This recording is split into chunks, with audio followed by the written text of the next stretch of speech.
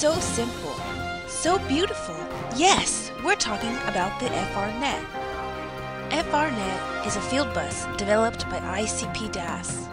It features high-speed and long-distance data transmission and is designed for digital I/O control. Most importantly, only 2 wires are needed to transmit data, making FRnet itself in the field simple and beautiful. Now ICP DAS has more than 20 kinds of modules supporting FRnet. Let's check out more of its unique features and actual applications in building automation.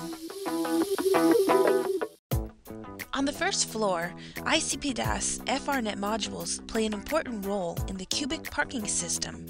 They help to ensure cars are parked precisely in the correct positions.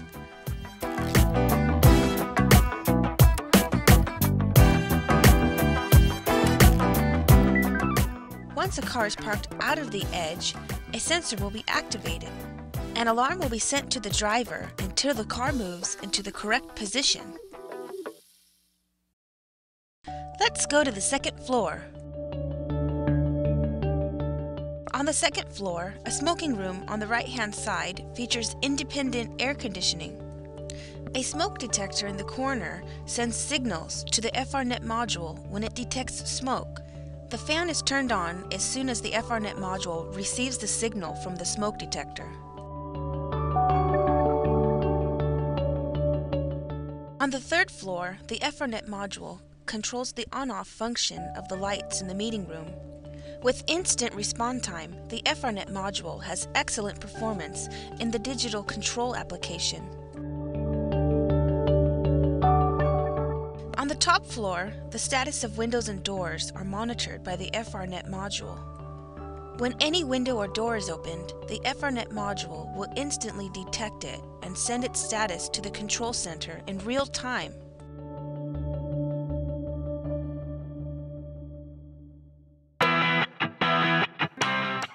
Through the nature of FRnet, data is sent through 2 wires.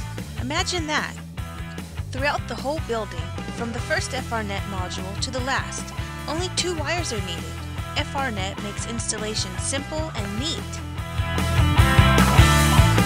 Shown on the left here, I-7188EF-016 is an embedded controller with FRnet ports.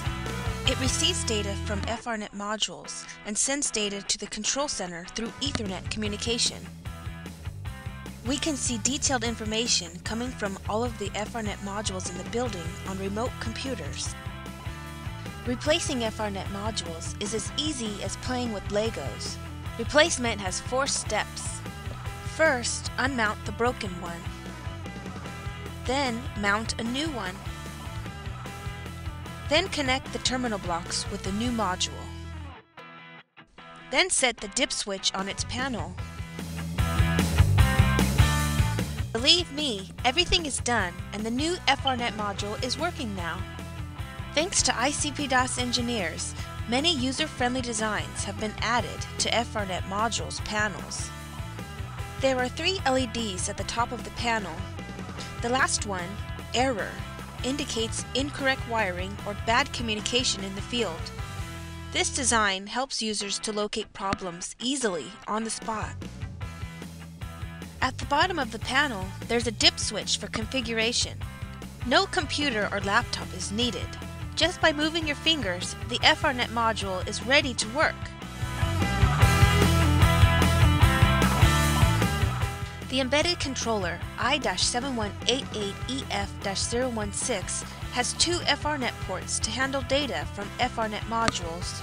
Up to 16 FRnet modules can be connected with I-7188EF-016 simultaneously.